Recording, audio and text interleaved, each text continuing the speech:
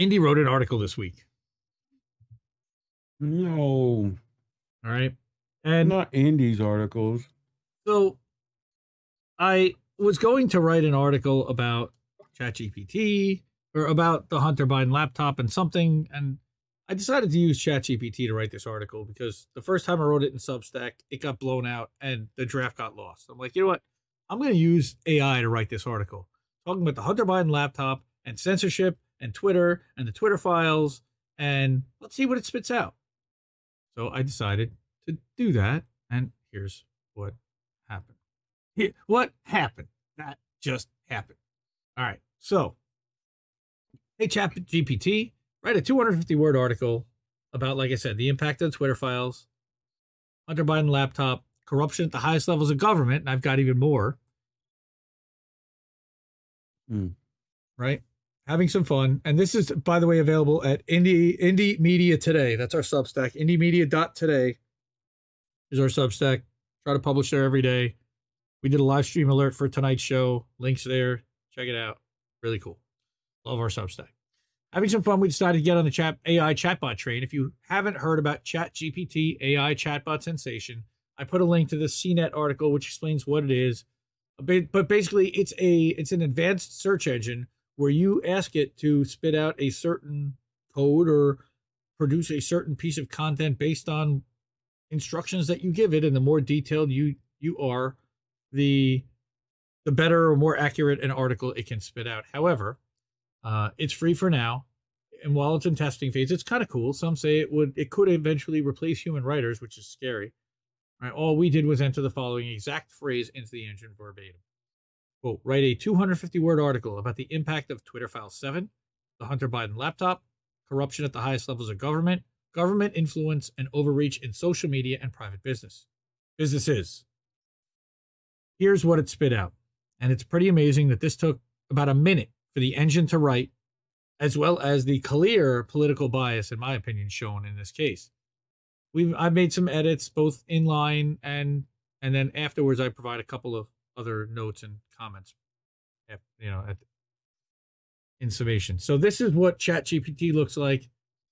I basically copy and pasted exactly right in here, or wrote exactly what I wanted, and it spit out this article, and I put it in quotes. It says, the Twitter File 7, also known as the Hunter Biden laptop scandal, refers to a series of events that occurred in late 2020 involving a laptop that says purportedly belonging to Hunter Biden, the son of then President-elect Joe Biden, which is also not true.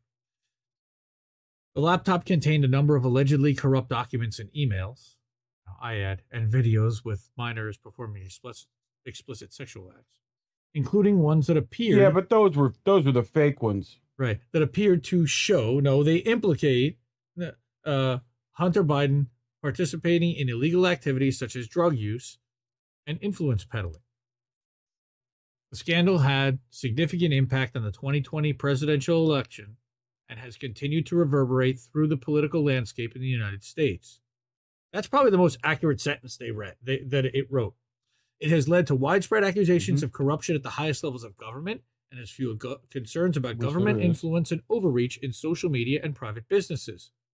My comment is that it should absolutely be investigated thoroughly. Many have pointed to the role that social media platforms, particularly Facebook and Twitter, have played in amplifying and, more importantly, suppressing, that's my comment, the controversy. The files were initially circulated on social media, now they said, by right-wing pundits and personalities. My comment, again, that plenty of people to the left of Biden shared it initially too, but the initial person to reveal the info to the media publicly was Rudy Giuliani. However, the timeline is going to show why. Rudy, who claimed that they showed evidence of corruption within the Biden family, which the laptop certainly did. Another thing I crossed out that the chatbot spit out was, it says that Twitter faced criticism for not taking stronger action to prevent the spread of the files, which many believe to be part of a larger effort to undermine the credibility of the incoming Biden administration. With the revelation that we're going to read within the Twitter files, that's exactly what the FBI was saying to Twitter was the case.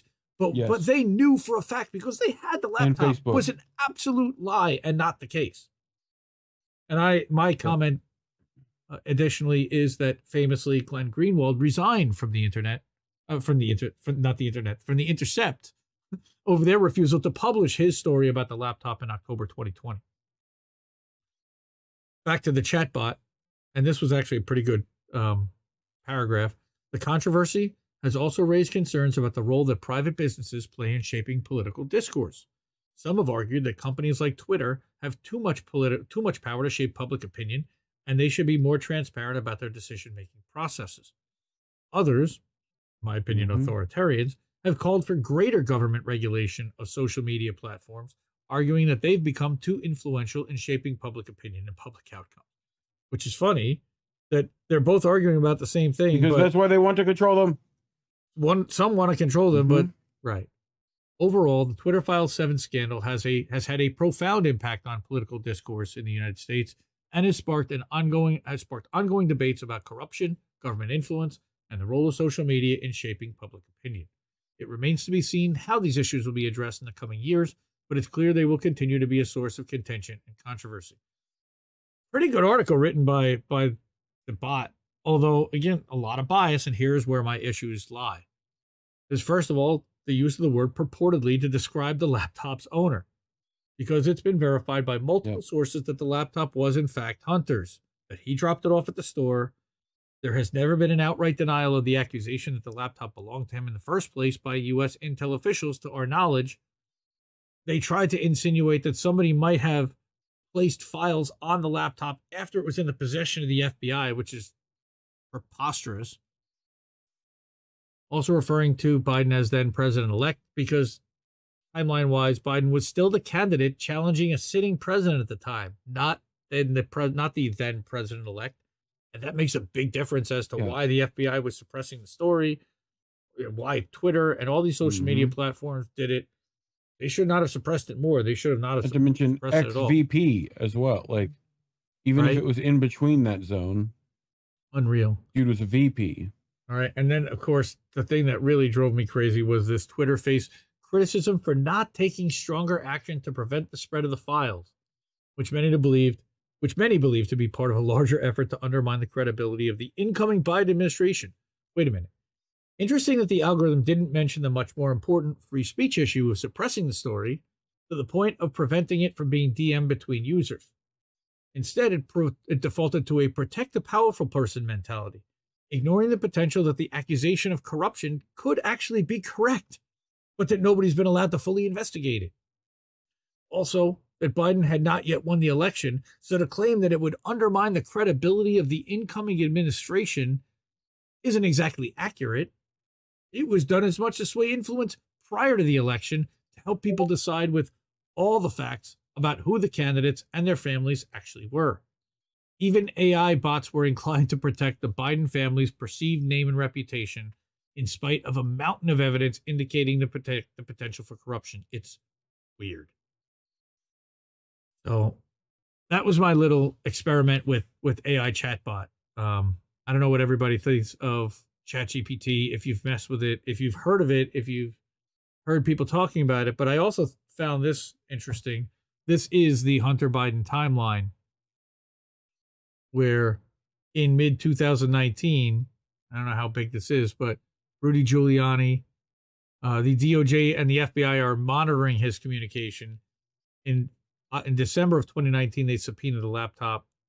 In August of 2020, with no action by the FBI, the laptop repair company provides the hard drive copy to Rudy Giuliani. And 8 weeks later, on October 11th, Rudy provides the copy of the hard drive to New York Post. FBI alerts Hunter Biden's lawyer that repair company retained a copy of the laptop, providing it to Giuliani, who gave it to the New York Post.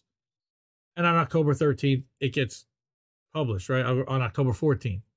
But in the meantime, we know that the FBI warned Twitter sending 10 private documents through Teleporter about a laptop story. And that's when, on October 14th, and we're going to, again, talk about the Hunter Biden laptop story and the Twitter files in the next segment.